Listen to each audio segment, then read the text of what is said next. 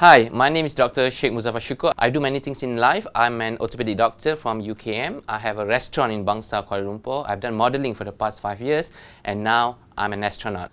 Well, we started in 2003 where Malaysia wanted to send the first man to space, and I was very, very excited. I wanted to go to space since I was 10 years old, and I finally achieved my dream after 25 years, and it has been a dream come true since then. Well, to become the first Malaysian astronaut, we had to go through many, many challenges. You just not need to be strong mentally, physically, and psychologically. You have to compete with about 12,000 candidates.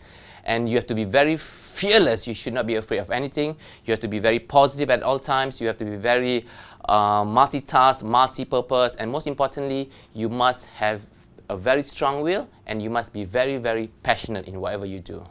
Do subscribe to The Box That Rocks, and remember that dreams are possible.